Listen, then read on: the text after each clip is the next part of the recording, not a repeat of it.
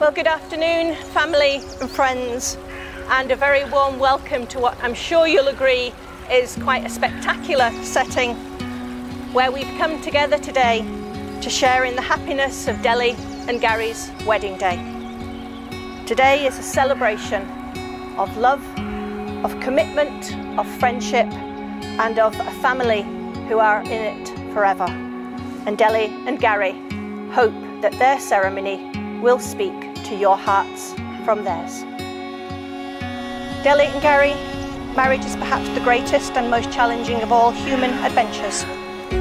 No ceremony can create your marriage, only you can do that through compassion and tolerance, honesty and respect.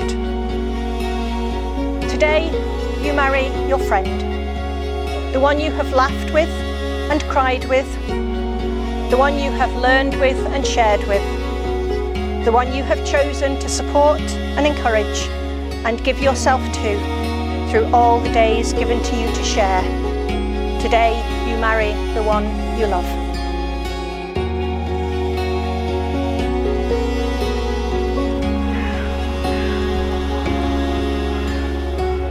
Right, on to the main bit. This lovely lady sitting next to me.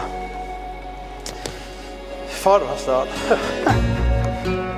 Like I said, 16 years ago, we've been through a lot of ups and a lot of downs, but you've been there through it all and you've been an absolute rock. Amazing mum, these two. The stuff that you put up with for me, I don't know again how you're still here, to be honest. But to be honest, and it's amazing, we didn't argue that much. How, I do not know. Maybe she's just a fast learner and she realises that I was right, I don't know. So, aye, I love you to bits.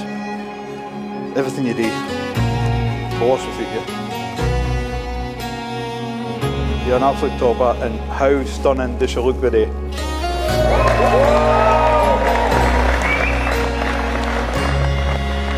Deli and Gary, you've made your promises and exchanged rings as tangible and everyday symbols of those promises. And it now gives me the very greatest of pleasure to declare that you are married, and I now pronounce you husband and wife. Woo! Family and friends, you have a wonderful evening of celebrations ahead of you, and the Prosecco I can hear is popping as we speak. But before you go off to start the party, I'd like to join you all in wishing Deli and Gary long life, good health and much happiness together, and leave them with a few words to keep your marriage brimming with love in the loving cup.